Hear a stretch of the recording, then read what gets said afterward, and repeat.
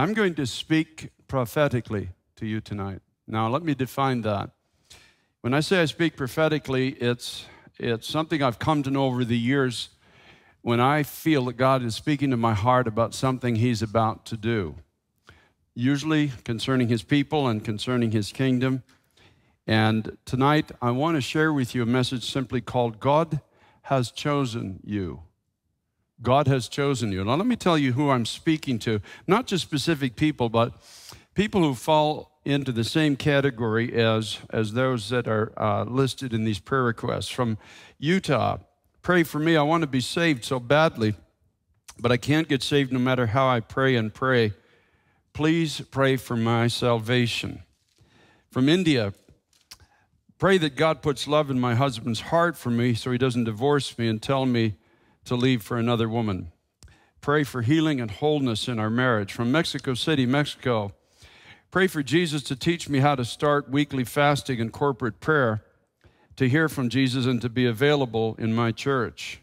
From New York, pray for my niece Rebecca, who struggles with alcohol, depression, and anxiety. She feels that God has forgotten her and doesn't hear her prayers. From Sweden, please pray. I should be happy. I've surrendered to God after an unholy relationship, but I'm still so hurt. I'm forgiven, but I'm not free. From New Jersey, pray for me. I'm caught in homosexuality. I want God to free me, but every time I ask for forgiveness, I keep doing it. I feel as if I can't be saved. From Sweden, pray for me. I'm going through an extremely difficult time.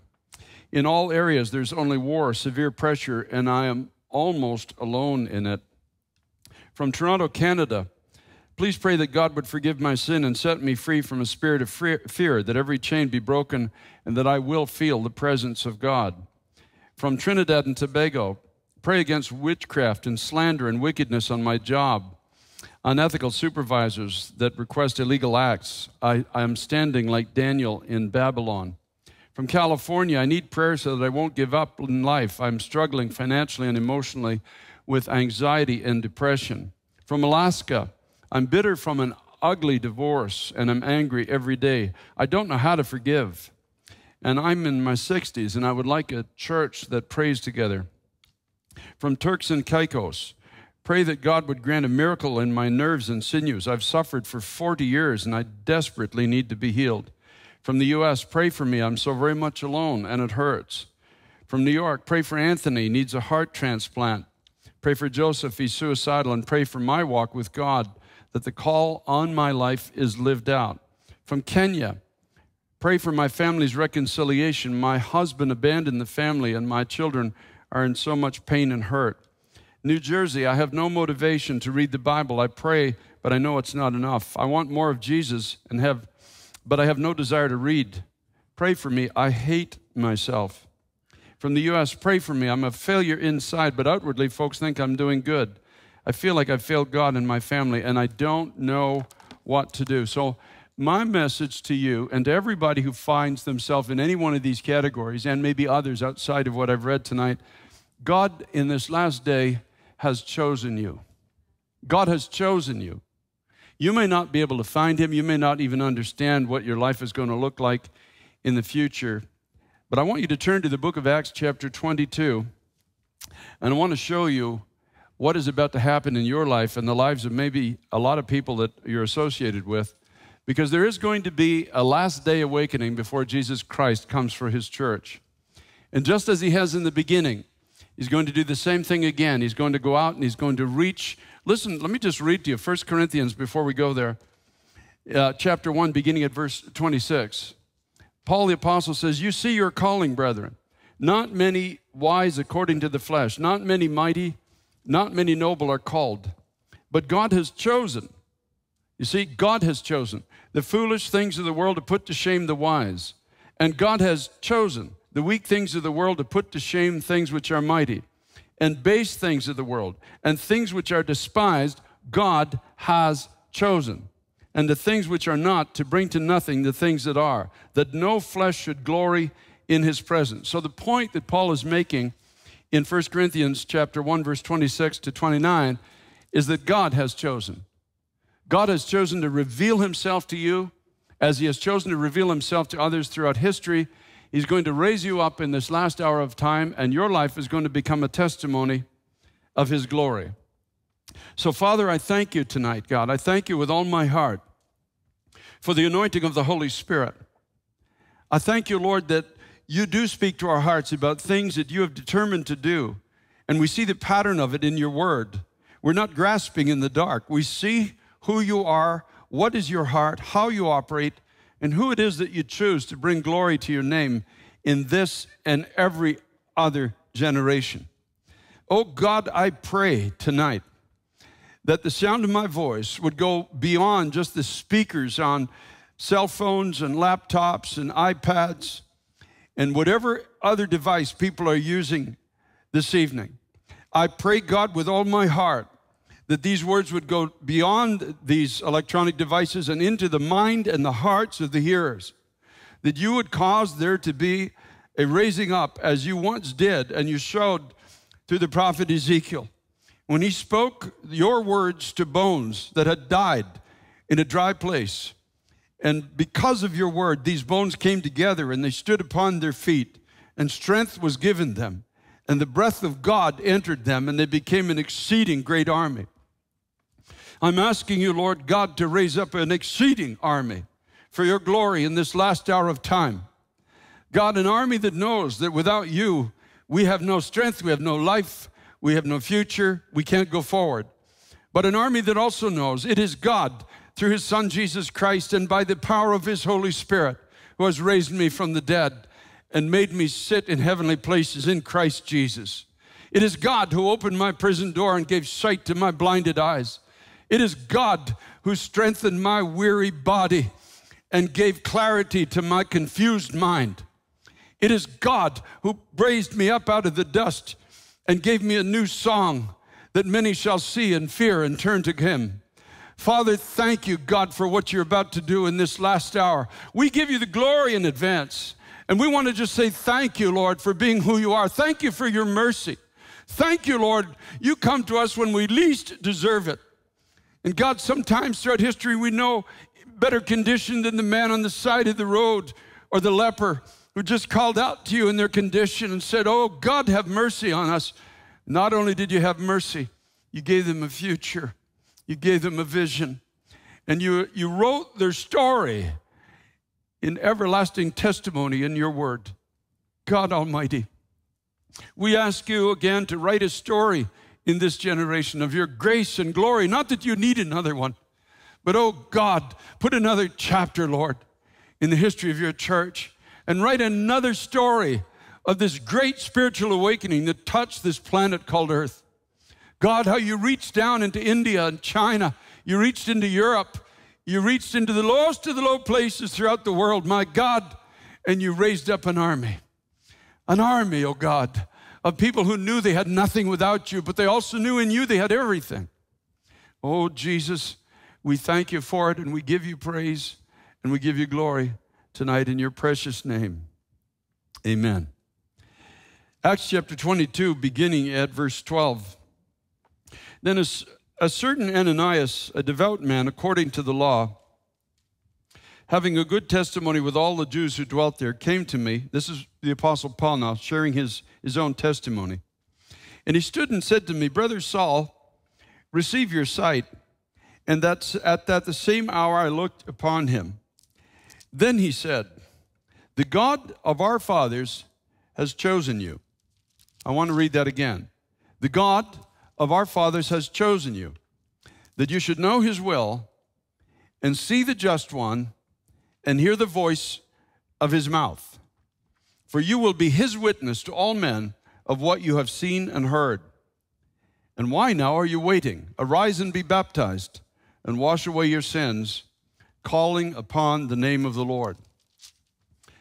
The Apostle Paul, if we were in charge of the kingdom of God and we were looking for somebody to be a witness, probably the last person we would select in the natural is the Apostle Paul, who was, before he was the Apostle Paul, was a man called Saul. He was an enraged man, a man standing against the word and the ways of God, a man so enraged at a certain people group that claimed to know God in a different way than he did, or claimed that life had a different purpose than what he had found, that he began to resist it vehemently with all his might and all his passion. As a matter of fact, he was willing to hurt people so that they would turn from their testimony of having had a living relationship with God and begin to agree with his viewpoint on religion and on life. And on his journey, when he was heading to a certain place to bring more people into captivity, suddenly a light from heaven shone round about him. Suddenly, the presence of God encountered him. This is my prayer. This is what I'm believing that God is going to do in this last generation. It's not going to be by any might of our own or power. It's not going to be by pedigree. It's not going to be by anything we have done, but suddenly the presence of God is about to come one more time to a people who least expect it. A people chosen by God. A people who, because of his mercy, are going to understand that they stand by mercy. Remember, the Apostle Paul said he considered himself the chiefest of all sinners, the greatest of all sinners, and it gave him a gratitude towards the mercy of God that caused him to believe that all things work together for good because he loved him and was called according to his purpose. And he fell to the ground and heard a voice saying, "Saul, Saul, why are you persecuting me?" So I answered and said, "Who are you, Lord?" And he said to me, "I'm Jesus of Nazareth, whom you persecuted. You've been resisting me, Saul." Now, there's a lot of people going to be listening to my voice tonight and in the future, and you have been resisting God. You know, some of the resistance is just a deep sense of unworthiness. It's not so much that you hate God. It's not so much that you hate God's people the way Saul did. You hate yourself. As somebody in one of the prayer requests said, I hate who I am. And you just don't believe that God would ever use you. You don't see yourself as usable in the kingdom of God. When you look in the mirror, you see a drug addict, you see somebody who's depressed and hopeless, you see failure. When you think about words, it's the words that were spoken over your life since you were a child just keep coming back to you, wanting to swallow you, and you've actually embraced a viewpoint of yourself that God doesn't share. It's an incredible dilemma. May I say it simply, you believe that you are something that God does not agree with you that you are because he sees you as the person that you will be when you have a living encounter with him and you let him, by the power of his Holy Spirit, and through the strength of his word and his redemption, begin to change your life.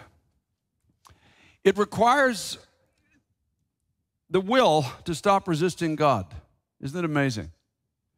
We are the only thing in creation that have the capability of resisting God. The geese don't resist him, they fly south in the winter. The birds don't resist him, they sing their songs in the morning. The clouds don't resist him, they go wherever they're directed to go.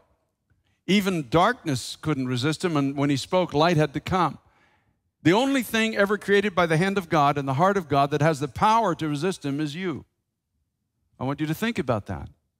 But when you stop resisting God, when you allow the presence of God, when you just call out to him and say, "Lord, I live in darkness, and I don't know where I'm going, and I don't understand the purpose in my life, and I'm blinded to my future. I don't even see myself the way this preacher tonight is telling me that you see me." But when you begin to call out to God, then suddenly darkness gives way to light, and confusion gives way to order, and weakness gives way to strength, and purposelessness gives way to a divine purpose that God has established for your life. Yes, God has chosen you. God chose you. God is about to reveal himself to you in a way that you've never known him before. In Acts, again, chapter 22 and verse 13, there was a man who was in prayer. And in his time of prayer, the Lord spoke to him to go and lay hands on this man who was a lunatic, really. A man who had done great violence to the church of Jesus Christ. A man who was known for his cruelty. Could you imagine being in a prayer meeting like that? You go in to pray, and the Lord says, I want you to go to this violent man, and I want you to lay your hands on him because I have chosen him for a divine purpose. Talk about a commission from God. Talk about a stepping out of a prayer meeting in faith. And I believe that God's calling us as the church of Jesus Christ in this last hour to actually do what Ananias did, to step out of our places of prayer or seeking God and believe that one more time he's going to choose the nothings, the nobodies, the vile, the violent, the people that nobody else wants. As a matter of fact, it says in Corinthians, those that are despised by the world. God says, I want you to go and pray for them because I have chosen them to glorify my name in this last hour of time. I'm going to raise them out of death. I'm going to raise them out of darkness. I'm going to open their prison doors. I'm going to give sight to their blinded eyes, and they're going to become my end-time army of witnesses of who I am and what I am able to do. Listen to the words of Ananias when he came to Saul, who was to become the Apostle Paul, a radically transformed man from one way of living, one way of going to a completely opposite course. To be willing to take away others' freedom and others' health and others' safety to the place where he was willing to give up his own freedom, his own health, and his own safety for the sake of others. Only God can do that. It was a completely different turn in this man's life. Ananias said to Saul, the God of our fathers has chosen you. In other words, first of all, he comes in and he says, I'm putting my hands on you so that you might receive your sight. And actually, when you go back in Acts chapter 9, let me just read the original story about it. In Acts chapter 9, verses 17 and 18, it says, Then Ananias went his way, entered the house, and laying his hands on him, he said, Brother Saul, the Lord Jesus, who appeared to you on the road as you came, has sent me that you may receive your sight and be filled with the Holy Spirit. Two things. He sent me that you might see the purpose, the divine purpose for your life. You might see your way forward, why you were created, who you're called to be, and be filled with the Spirit of God. Immediately, it says, there fell from his eyes something like scales, and he received his sight at once, and he arose and was baptized. So there are people listening to me tonight. May I say it kindly, the scales have to fall off of your eyes. You don't see what God sees. You don't understand yet what God can do. At some point in Saul's life, there had to be a yielding. He was formerly captivating people and imprisoning them and torturing them. He was so enraged against them. Now he had to yield his life to this man Ananias coming in who just said, let me put my hands on you. When I do, you're going to see something you've never seen before and in a way you've never seen it. And you're going to be filled with the Spirit of God. This is what the end-time spiritual awakening is going to look like. People that you least expect are suddenly going to see things that the religious don't see. They're going to see God's plan. They're going to see His power. They're going to see His purpose. They're going to see the reason why God has chosen them. And then he said in verse 14, the God of our fathers has chosen you that you should know His will. This is the first thing, that you should know His will. You've lived all your life according to your own will, and you've done the things that you've done that have brought you to where you are. So it's time for your will, that means your desires, to live your life your own way. It's time for this to come to an end. It's time for these things to die that you may live. It's time for you to find the will of God for your life. And he said, God has chosen you, Saul, that you should know His will. You don't have to guess at His will. When the Spirit of God comes upon you, you will know His will. It will be engraved deeply within your heart, your character. You will hear, the Bible promises you will hear an inner voice that says, this is the way, walk in it. You will know what His will is for your life.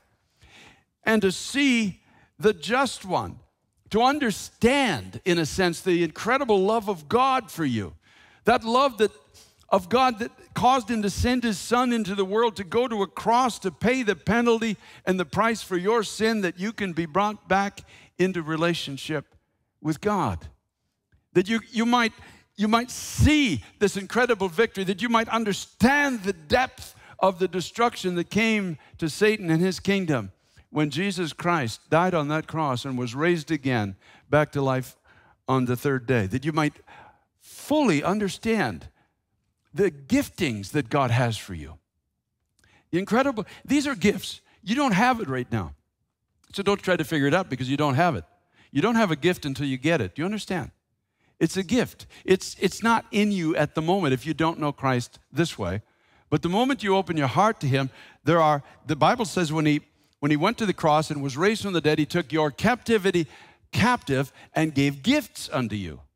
But until you're in relationship with him, you're not going to know what these gifts are, so don't try to figure it out. There are abilities of God that will come into your life to do things that you can't do right now. You'll be able to speaking words that you don't have the power to speak. There'll be thoughts in your mind that you can't think without the presence of God. There'll be courage that you don't naturally have. There'll be humility that maybe is not yours. There'll be giftings given to you that you need to do the work that God has called you to do. And it will all become yours through Jesus Christ, the Son of God, when you yield your life to him. And to hear the voice of his mouth. Hallelujah. There's so many voices today, aren't there?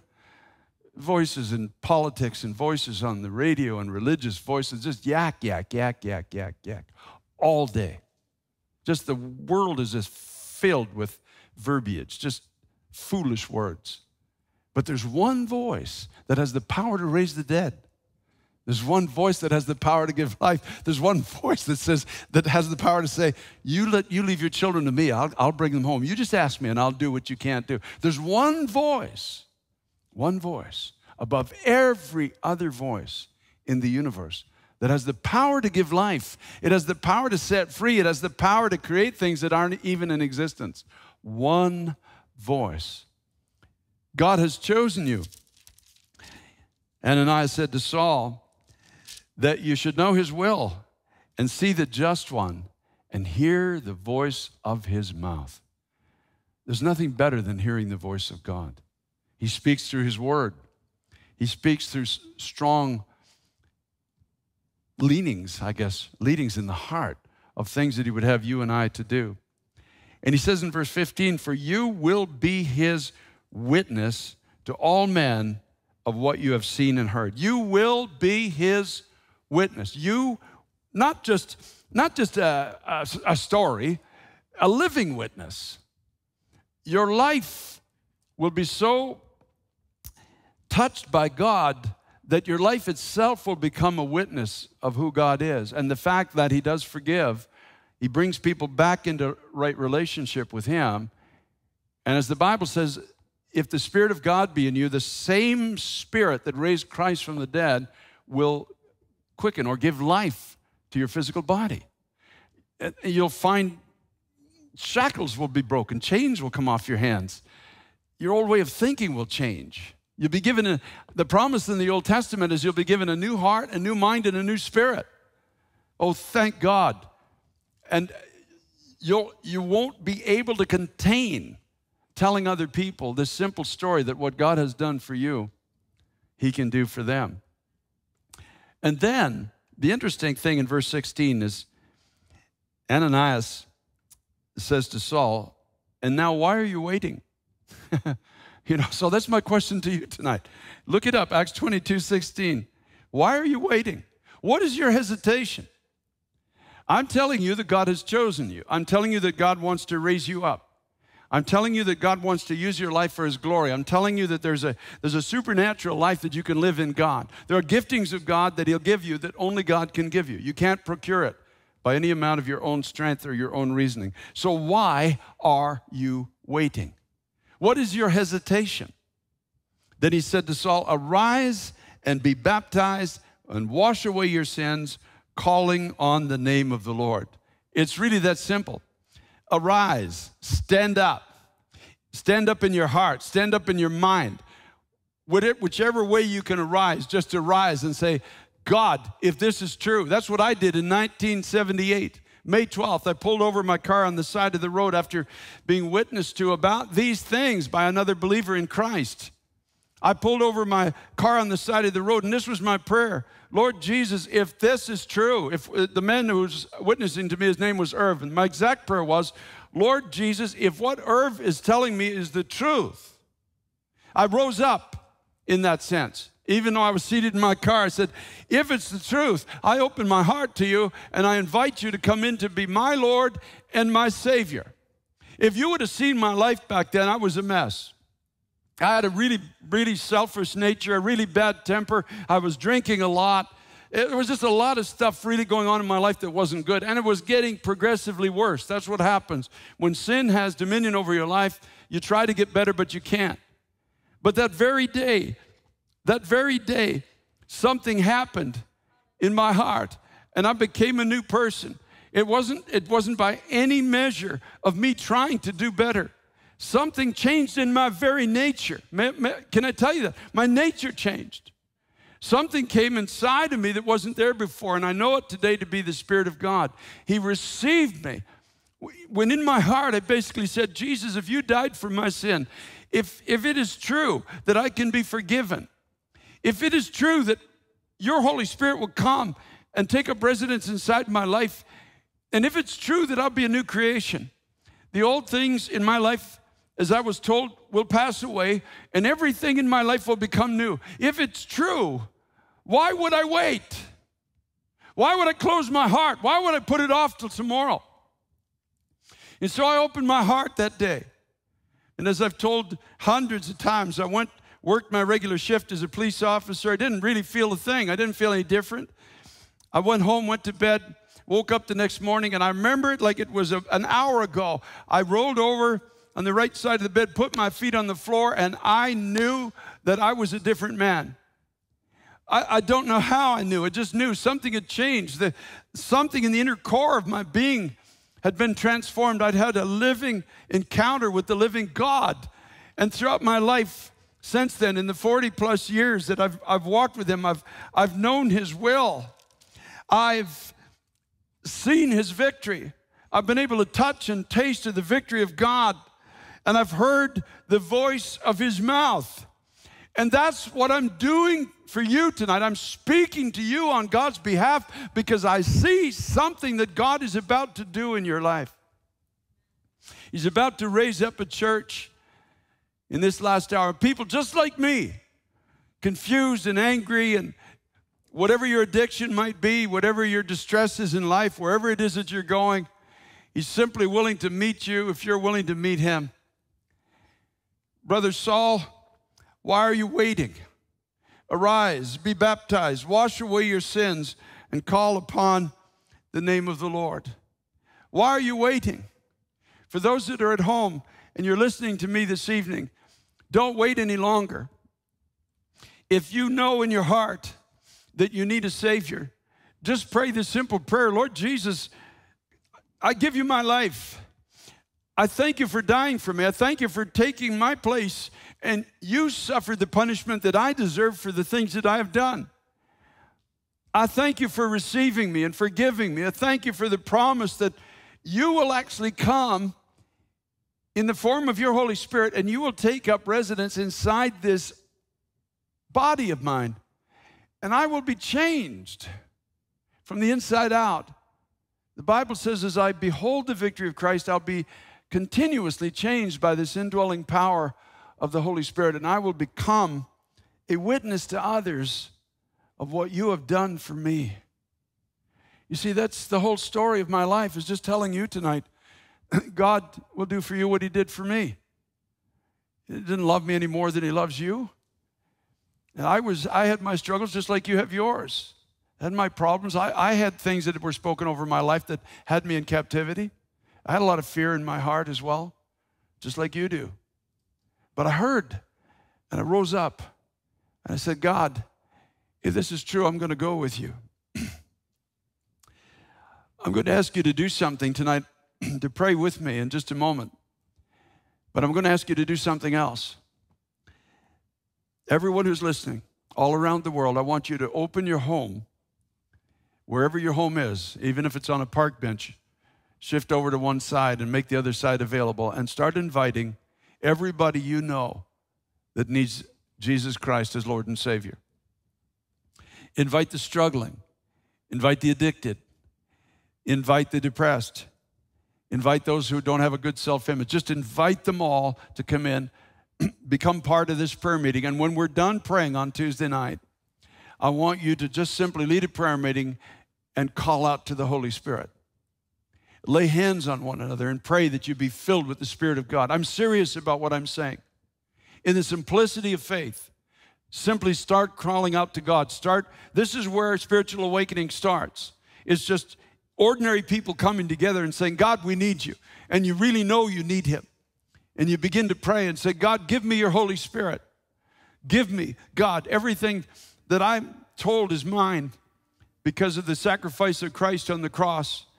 And have the courage. You don't have to have a theological degree to lay hands on people. Put your hands on somebody's shoulders and just pray, God, fill my brother with your Holy Spirit. Fill this room with your Holy Spirit. Fill us with your Holy Spirit. Raise us up and let our voices and our lives become a testimony of the reality of who you are. I am so serious about this tonight.